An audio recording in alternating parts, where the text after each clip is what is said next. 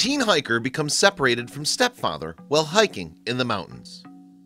18-year-old Austin Bohannon was not your average teen. He, like his stepfather, was an outdoorsman and loved to spend weekends hiking the rugged trails of the expansive Great Smoky Mountains National Park near their home in rural Tennessee.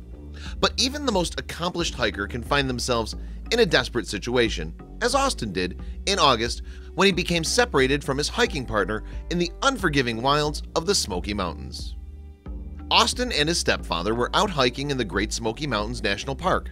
It was a trail they'd hiked before but knew better than to waver from it, for it was easy to lose oneself in those rugged hills.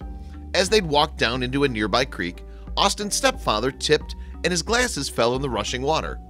Austin decided to help his stepdad find the missing spectacles, as he knew that without them it was going to be a very long walk back. They waded through the creek and before long found themselves headed in opposite directions.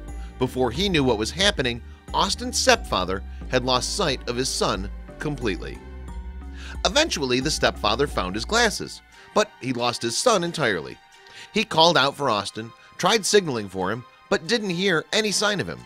He decided to err on the side of caution and head back to the car, hoping that his stepson remembered enough of the trail to do the same. Unfortunately, by the time he arrived, Austin was long gone. Rather than report him as missing right away, Austin's mother and stepson decided to head back out themselves to find him. 2 days later, and with no sign of the 18-year-old, the stepfather conceded that perhaps they needed to call the park rangers. Austin was reported missing at approximately 6:30 p.m. on Sunday, August 13th. Park Chief Ranger Steve Kloster was now on the case.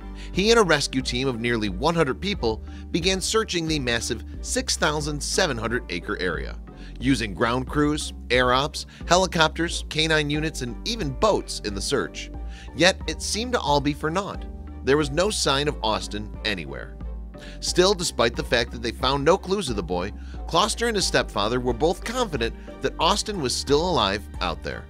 He was a strong young man, in shape, and was already an active hiker before he got lost. As long as he remembered his stuff, he'd be fine.